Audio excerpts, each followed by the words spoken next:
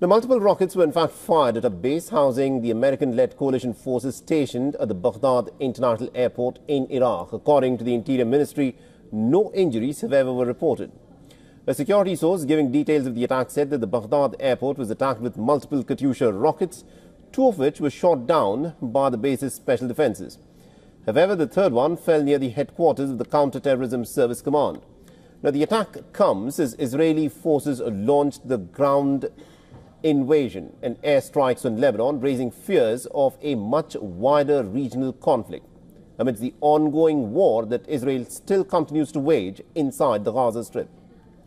Now, ever since the war broke out in the Gaza Strip with Hamas on the 7th of October, militant factions have targeted American bases that are stationed, believe it or not, American bases inside of Iraq and also in Syria that house American troops.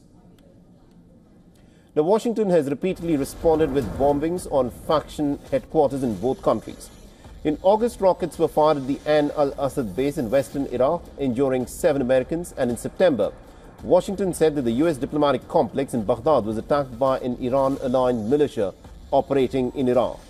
Now, there are about 2,500 troops, American troops in Iraq, and about 900 American troops that are stationed and operating out of Syria.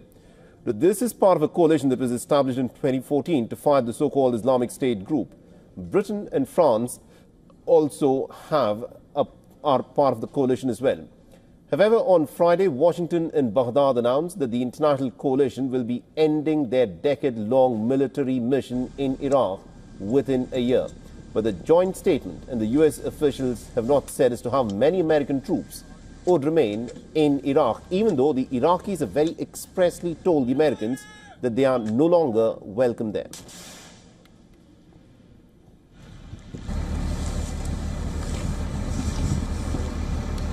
Fire the hole! Fire the hole! Fire the hole!